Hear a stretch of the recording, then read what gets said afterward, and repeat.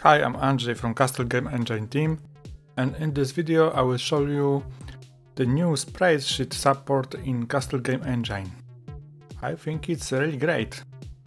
Sprite sheets are one of the easiest way to organize graphics in games.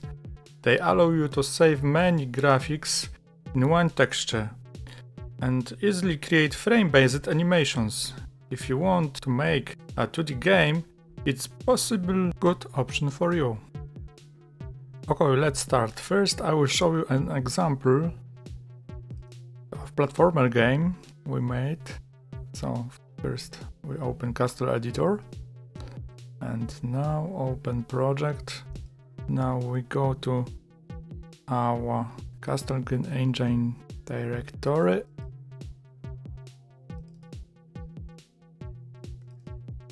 Examples are here, and here is platformer. Where is it? Oh, it's here. So let's see how it works. Okay, compile and run. Here is let's play. Player and enemies are sprite sheets here. In this demo we used Kenny graphics. And the best is that you can download the demo and make it a start point for your own game.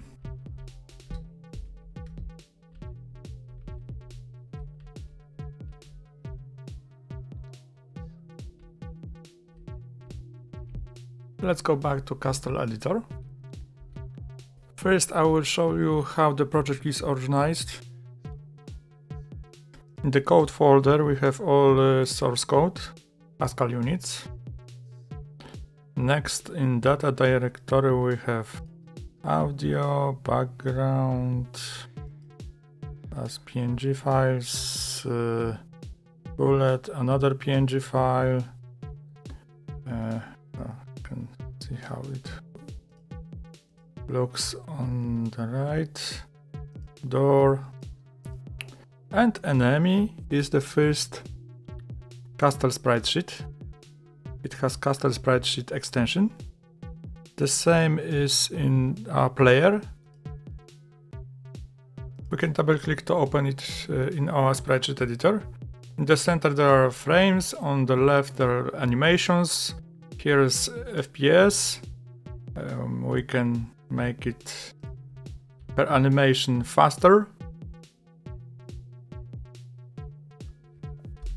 It is enough. On the right there's preview. It can be animation or frame, so we see the selected frame. Okay. On the top we have new open save as icons, and we can choose maximum atlas size. Okay, let's try add another animation. We can use these buttons here. We can use F2 or menu to rename it. Let's make it chair.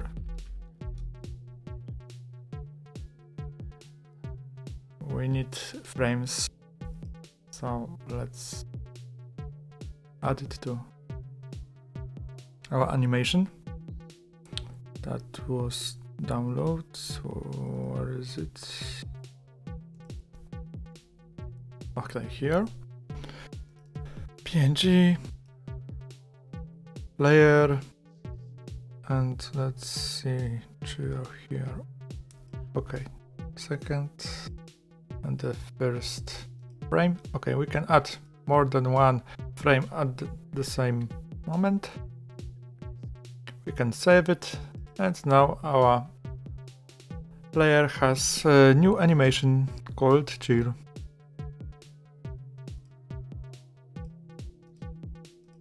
We can move left frames, or right, or top, or end. We can add more frames or delete it.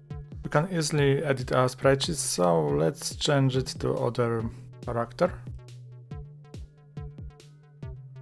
Maybe a girl. So set idle and remove old frame. Next we go to walk animation and the same, just add, select frames, these two, and remove old frames. Next, jump animation, only one frame. Where is jump? Oh, here. And delete. Next, fall animation and delete old frame, and hard animation.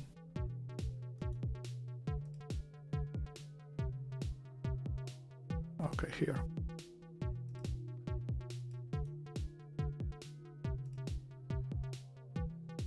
We simply need to save it, and after that we can now run our game, and the player will be a girl. Let's say it. Okay, let's play. Our player has changed it. All animations just works, but there's some artifacts on the graphics. This is because alpha bleeding. I don't want to go to details, but we can really easily fix that. Let's view our sprite-sheet texture in castle view image. And here we have alpha bleed fixing option. This can take some time, but the graphics will look a lot better. This function only changes transparent pixel color for better values for blending.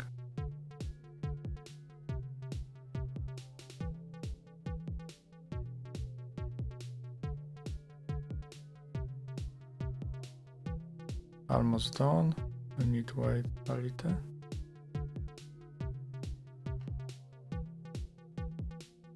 And now save it. Replace. And now if we run our game,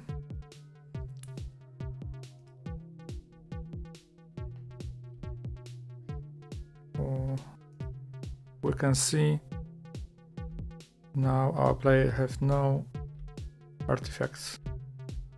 Everything looks great now. Okay. Now let's make a sprite sheet from scratch. First we need add animation. We can do that by pop-up menu,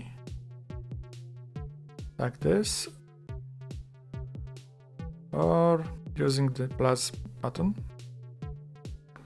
Now we change the name, walk, and we need to add frames to the animation. Let's click add. Maybe mouse. Okay, let it be. Let's delete extra frame. Okay, delete. And now we have walk animation. Let's add idle animation. Simply one frame. And get animation.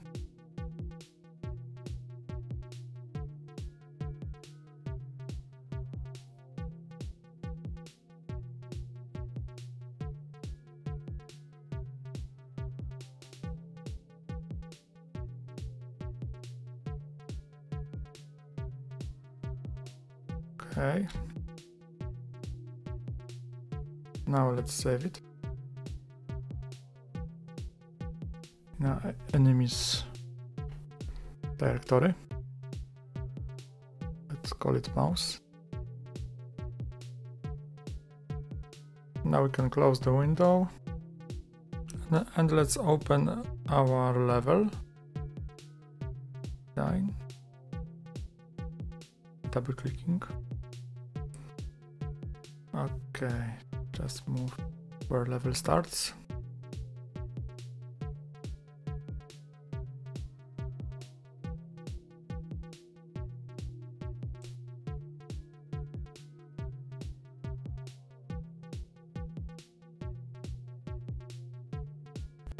To use our new sprite sheet, we simply need change URL in castle scene.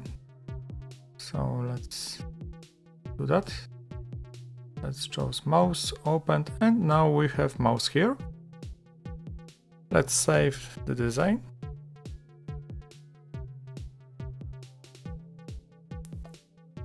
And now we can run it.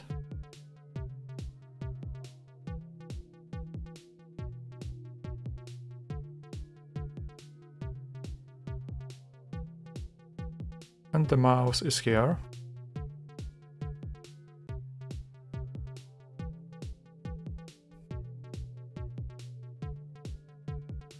Okay. We can also use drag and drop to drop our mouse in our level, like that. And the mouse is here. On the left we can delete it if we don't want it. Just delete to remove it. Sometimes you can have all frames in one file, like this zombie. We have here 9 columns and 3 rows. In this case, we have a nice feature in our editor to speed up your work. Simply you can use import atlas option here. So now we can choose our atlas file. Let's go to our zombie, open, and now we can choose number of columns and rows and click import. We have all frames in one animation, but here's option to create new animation from selection. Like this, we can choose this too and create another animation. After you create some animation, you can just rename it, like idle or hit.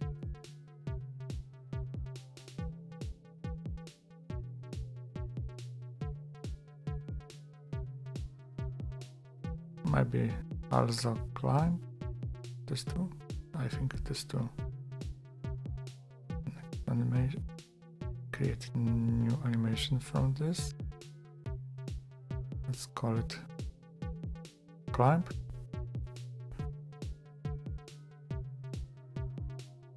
Let's save it. Let's call it zombie. Now I will show you how to change animation in editor and from code. Okay, so let's go back to our level. Now we just drag and drop our zombie here. Go to ground. Okay. And here, auto animation option, we can choose animation for our zombie from editor.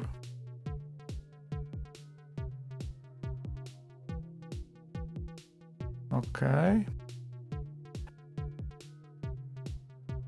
Let's rename it to zombie to use it in our source code. Okay. So let's go to code. We need to find game state play. And now we need to add a variable for zombie. Maybe scene zombie.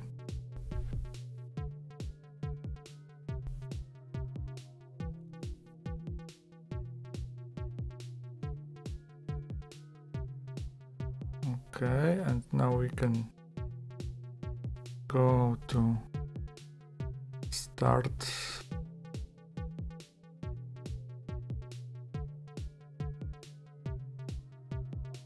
Now we need to get a pointer to our zombie from our design file. Just simply copy and paste and change the name to zombie.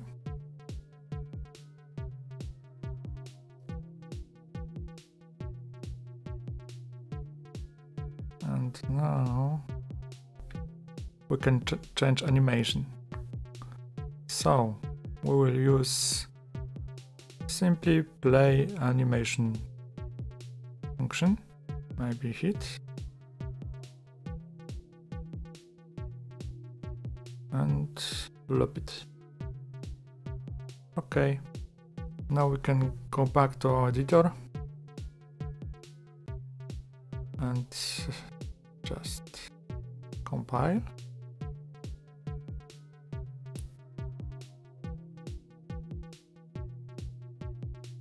And our zombie still hitting. It's not connected to physics engine, so the mouse just go and he don't do anything. It's only animation. Let's close it. Now I want to show you another way to create spreadsheet from Starling file. It's very popular. Our format is very similar to Starling file, so we can import it to our editor. Here we need to choose naming convention, are there underscores or not. As you see, all animation from the file are there.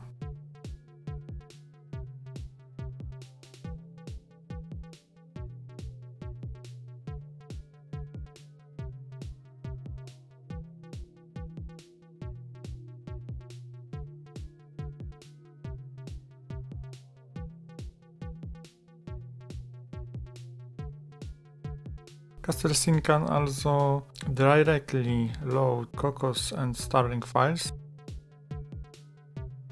Let's check it. We have here slime. Let's move it to our enemies directory.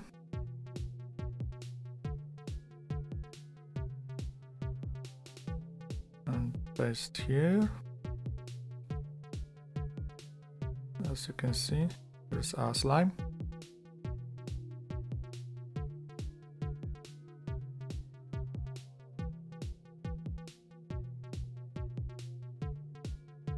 So you can just drag and drop slime playlist here, change animation, and this is our slime.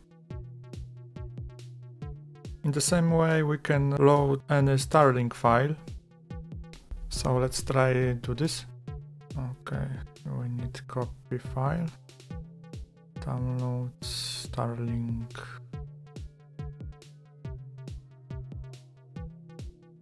Just copy, and here we paste it.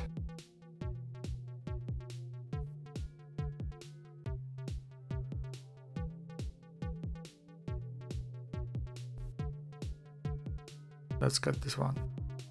But you need to notice that Starling files can have a different naming convention.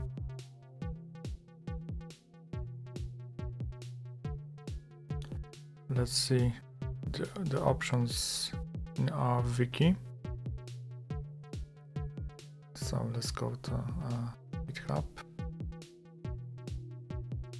wiki, and here are sprite sheets.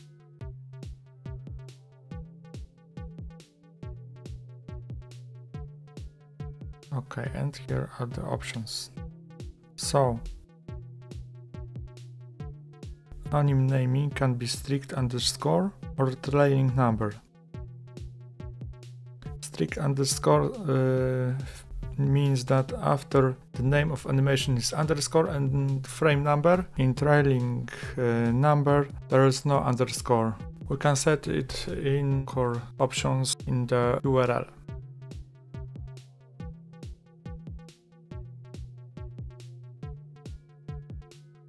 Like that. Okay. Now we have trailing number, and now animations are okay. So attack, for example, now attack 0, 1, 2. Okay, now we can remove it.